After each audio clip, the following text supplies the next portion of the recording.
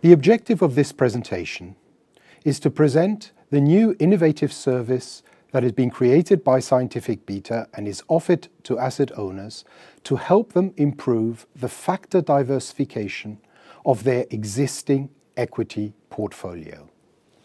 This service allows investors to analyze their existing portfolio allocation.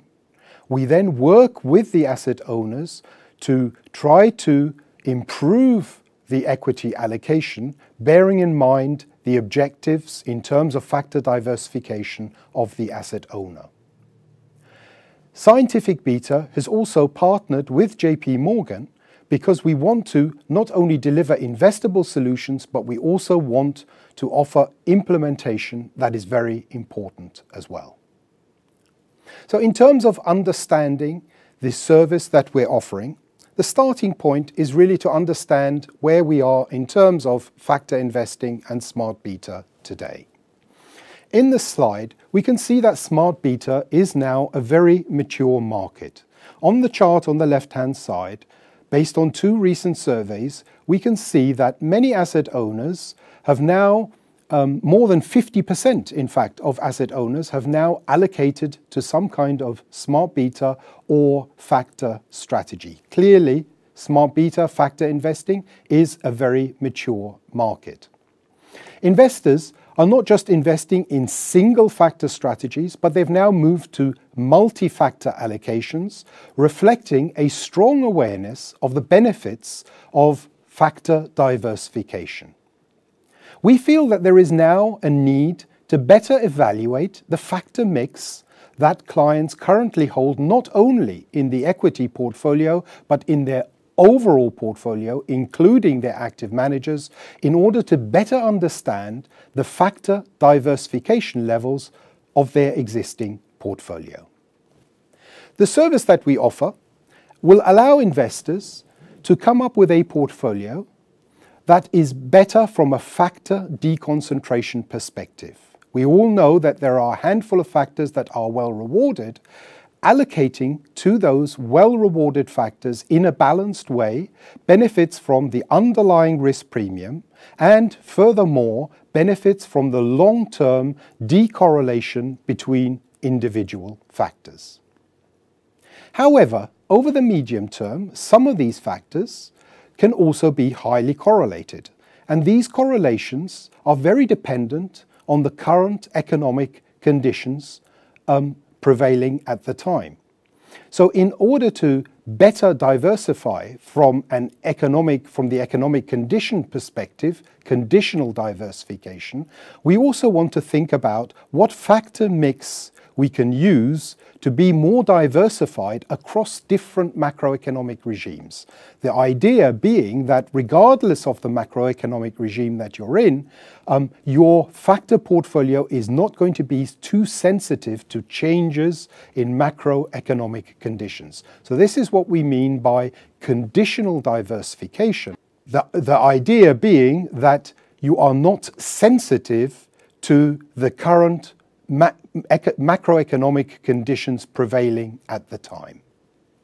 So let's first turn to factor diversification, diversification from a factor perspective. The objective here is to be well exposed to all the rewarded factors. We see on the far right-hand corner of this chart the equal factor portfolio where you make an equal allocation to all 6 factors. And furthermore, on the vertical axis, you want to have as much factor strength as possible. This is what we call factor intensity. So the idea is we want to measure the current factor exposure of the existing portfolio, and this will also take into account any negative interaction between factor portfolios, and then try to aim for a portfolio that is more diversified in terms of factors, that comprises more factors, and furthermore has more factor strength. So that's the objective when it comes to factor diversification. The idea is to try to benefit by being exposed to a range of factors with a low correlation, and clearly there is a benefit of doing that over the long term. In terms of conditional diversification, as we've noted previously, factor strategies are also very sensitive to macroeconomic risks. So we have built a framework that determines a set of macroeconomic variables, a contemporaneous set of variables that give an indication of the current macroeconomic regime.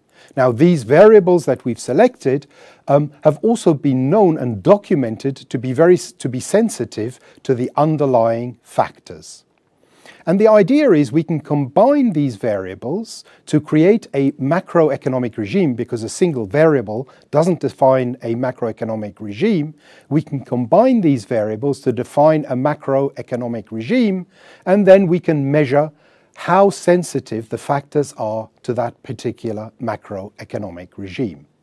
And the idea in terms of conditional diversification is to come up with a factor portfolio that is not sensitive to the current macroeconomic regime.